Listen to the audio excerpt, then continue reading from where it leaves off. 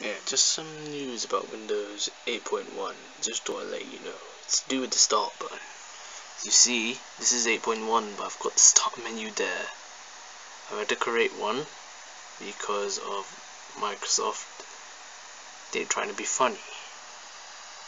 You press the start button here,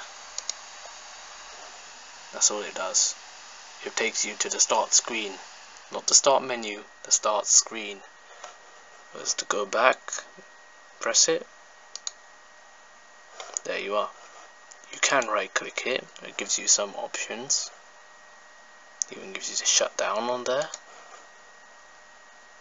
but it doesn't have the programs and features. I mean,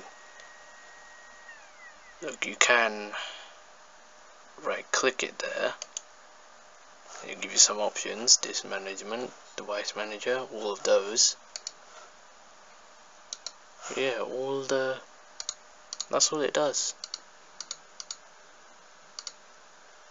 So I've had to create this directory. You can create that by just going right click, new shortcut, and get the directory. Just remember, if you want to do that, in view here on my PC now, just have that ticked, or you won't be able to do it. I'm in single 19.